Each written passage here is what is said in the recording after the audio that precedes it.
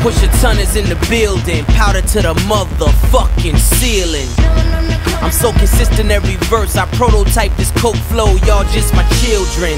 Don't get caught up in your feelings because you just original fakes and I am the cause. If you follow fashion, guys, you can what follow is my good? bars. Welcome to another episode of Maximilian Must Know. Got a pretty new scent for you folks today from the very classic and well-regarded house of Acqua DI Parma. This one is called Colonia Club. Now, this is my third review from the house. I also did Acqua di Amalfi, which I love, is a fruity warm weather scent, and I did Colonia Intensa Oud, which is for me a top 10 favorite fragrance of all time, and maybe my favorite oud fragrance or one of a few.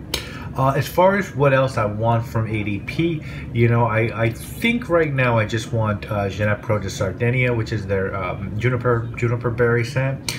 I will take a look at some of the other blue line releases, but I'm fairly sure, you know, I don't need bottles of leather or ambra from their Colonia Intensa collection. And while I have all the respect in the world for the original Acqua di Parma and a Senze, I don't feel like I need a bottle of either right now. That might change, but when I saw this one coming out, I got like legit excited with the note breakdown and the green bottle. It just really excited me that Acqua di Parma was doing like a fougere fragrance, so I was excited even though it isn't actually a fougere. Now what happened was Bloomingdale's got this mad early on their site, but it always said it won't ship from their warehouse for like 2 or 3 weeks, so I actually just waited a little while to see if Bloomingdale's got it in store. And one day I was just walking to work and they had it. And I smelled it and bought it on the spot. I liked it. It comes in 2 sizes, 50 ml and 100 ml. And there are accompanying grooming products for Colonia Club. The 50 ml of this, which is what I bought, is $100, and for $131 you can get the 100 ml. Both are only eau de cologne in concentration. As I said, I went with the 50 ml. As of filming this, I think the only place in New York City that has this or available on the web in the United States is Bloomingdale's. I'm sure that will change soon because Acqua di Parma is obviously in a lot of doors. So if you like the brand, if you're interested in the brand history of Acqua di Parma, please do check out the video that I did on Acqua di Amalfi. So 2015 release here. Notes on it are bergamot, lemon, petitgrain, mandarin, mint, and neroli at the top, geranium, lavender, and galbanum in the middle, ambergris, musk, and vetiver in the base. So as far as your presentation goes, you got that green, hunter green tube, which has Acqua di Parma on the back. It's got your Bloomingdale sticker on the bottom, prove that it's steal it. In the middle, you have in the tube, you have a little booklet on the fragrance. As far as your actual bottle goes, it's this is the smallest ADP bottle I have, the 50 ml.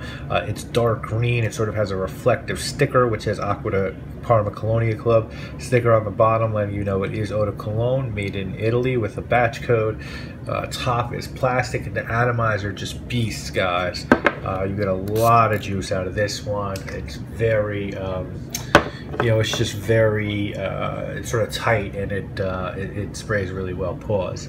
So let me tell you guys this. I walked out of Bloomingdale's into work with this one, and everyone in my office that I let smell this loved it, and that's never happened before.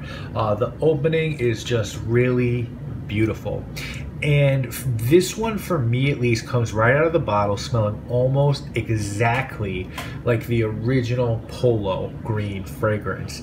That lasts for 5 minutes or so. You get that green, very classy and fresh blast of galbanum, and that's where the comparison ends, and it starts to become more about Polo Sport. This to me is almost a combination of Polo and Polo Sport, because Polo green gets very spicy and piney, and green gets very citrusy, watery a little bit, and it really becomes, for me at least, about the orange, mint, geranium, and lavender. It's not quite barbershop-like because it doesn't have a powderiness. It's a really weird scent because it's like part green fougere, and part like eau de cologne and a little bit of like a barbershop lavender fragrance. So like part eau de cologne with the citrus and mint. It's cooling, it's light. The mint is almost more menthol crystals than like sprigs of mint you might get in Geranium Pour Monsieur by Frederick Malle, or Month Fresh by James Healy, but it's still very dignified. I feel like this is ADP stab at an upscale sport fragrance, because in the ad copy there's all these dudes rolling around riding horses, and I don't want to say they were trying to do like a polo style fragrance, but it seems like they were trying to do a polo style fragrance. As it dries down, it goes back to its green roots, and the vetiver, the Haitian vetiver, perks up with the musk and the ambergris. So really think half polo green and half polo sport with the sort of aquatic eau de cologne vibe. It's really like a combination fougere eau de cologne. That's really the way I would describe it. I know that's a really tricky description, but it's sort of a really different scent from what else is out there. Performance on this one for me was really good for an eau de cologne. I've got 8 hours out of each wear, and it projects nicely. It's not going to give you good sillage, but you'll get a decent scent bubble. I think it's made for men, but wear what you want, whoever you are, and you could wear this in any season. I think ideally this was a fragrance made for springtime, but you could definitely do this in the summer or fall or winter. It's really up to you. And anywhere you can wear this. It's just going to give you that clean green sporty vibe, and if you like that, then this will be really great. Office scent, sports scent, or just a casual day scent. If you're not able to get this, or want something similar, you know, it really is a mix of polo green and polo sport. That's the best way I can put it. But for sort of that classy upscale eau de cologne, there's so many options. You know, you could just go with Acqua di Parma, the original Acqua di Parma, Acqua di Cima, of course, by Eau d'Italy, Xerjoff 1861 by Xerjoff, Neroli Portofino by Tom Ford, original cologne by Creed, Neroli Sauvage by Creed. The options just don't stop. If someone were trying to talk you into purchasing this, I think they would tell you that it smells great, it's at a good price point, it's got Acqua di Parma quality, and it's a newer take on what is sort of a classic scent profile. On the flip side, I think a detractor would say it might smell a little synthetic to some people. It sort of fools you at first because you think you're going to get this green galbanum fragrance, and it very quickly flips into an almost aquatic eau de cologne.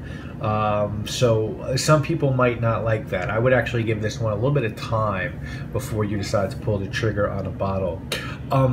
I definitely would have still bought this if I had given the green time to disappear and morph into what it does morph into. So that's fact. So I'm going to give this Colonia Club an 8 out of 10. I don't love the ADP presentation personally on their lower price stuff, and in this one I really would have liked the galbanum blasted up, and I would have liked the menthol and citrus dialed down, but I think this one's going to be really popular and sell well. And I like what Acqua di Parma is doing. You know, they have this upscale collection where they've done ambergris and leather and oud, and they have their blue line where they're kind of making refreshing summer scents, and then they have their bread and butter, which is their Colonia line and its flankers, and I guess this is a flanker of Colonia. So I think LVMH has done a really good job with ADP. They're retaining the older fans that were the original, and they're going after the younger generation with the blue line, and they're also going after the serious fragrance fan with the higher end line. This release is a little weird because it's kind of outside those silos, but I think this one's going to resonate, and I think a lot of dudes who love designer fragrances are going to be intrigued by this one because it's very appealing and it smells good, and ultimately that's what people are looking for when picking up a fragrance. So this one's very, very, very interesting, and I like it. If you have any questions on it, you guys know I'm more than happy to answer. You can leave a comment. You can email me at maximno@gmail.com. And you guys know what it is. My name is Maximilian. I must know. Be back next week with more videos. 09 Jag, look what the cat dragged in. My past no good, my present still shameful. The fact I'm in the snow should show that I'm no angel. By far my baddest bitch was Anglo. Met her in